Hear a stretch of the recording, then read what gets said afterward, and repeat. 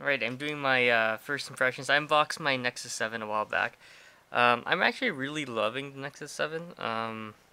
If you don't have one, definitely get one. It's cheap. It's not really expensive, and there's so many apps that you can get that are free.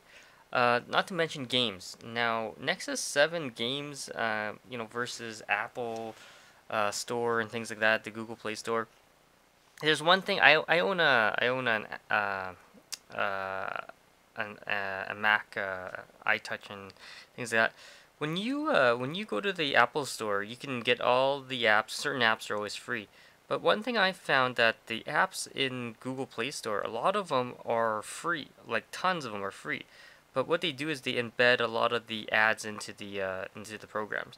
There's some programs that you can get on the Apple Store that don't have ads, but a majority of the ones for the Nexus I found have tons of ads. But it's not a bad thing. It doesn't matter to me. It's kind of neat. So, one of the games here I downloaded are Angry Birds, of course, right? So, Angry Birds is free, so you do get some ads here and there. And the new Star Wars one is out, so I'll be doing a review of that. So, this came with this Three Musketeers ebook came with the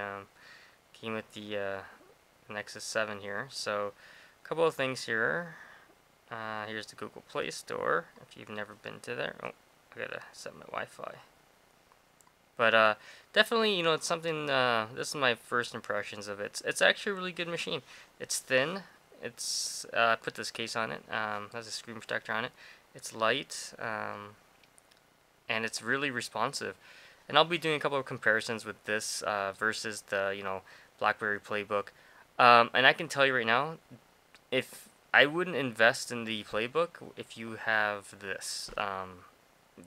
Yeah, and I'll do some comparisons. It's pretty crazy. But yeah, this is way better. Okay. And if you have any questions, comments, please post them below and subscribe to the channel.